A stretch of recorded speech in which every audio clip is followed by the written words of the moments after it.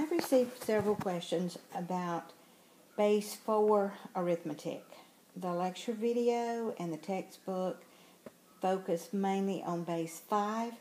Our hope was that if you learned how to convert to Base 5, you could convert to any other base. But let's look at Base 4 specifically. In Base 4, you only have 4 digits: 0, 1, 2, and 3. So if I were to continue counting, I would have 4, 5, and 6. So that's kind of how you would count in Base 4.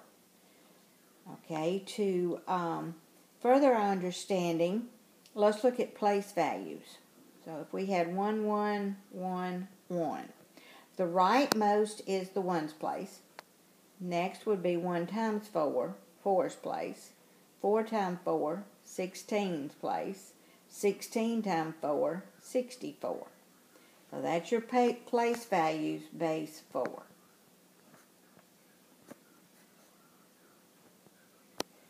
Now go back to our adding.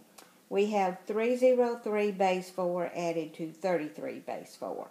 3 plus 3. Well, 3, 4, 5, 6 would be 2. And then you have 10 to carry and exchange, so we'll put a 1 there.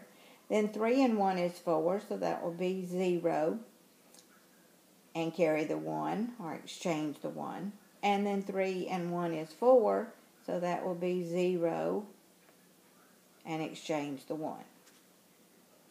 So we get 1002 Base 4 for our answer. Okay, let's check it by converting everything to Base 10 where we're more comfortable with our addition.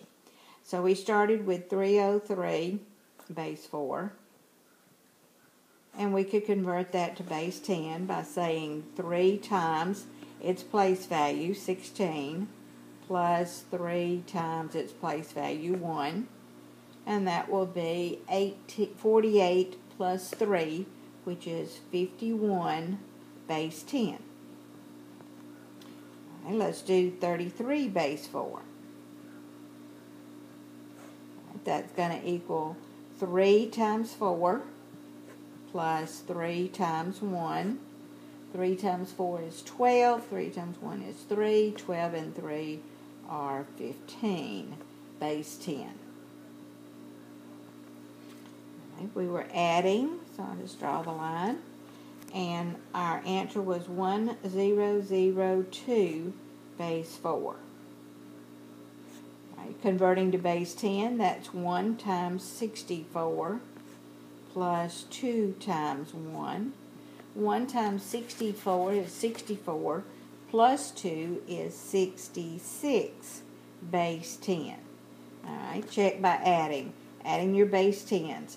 5 plus 1 is 6, 5 plus 1 is 6. So 10024 is the same thing as 66 Base 10. I hope this was helpful.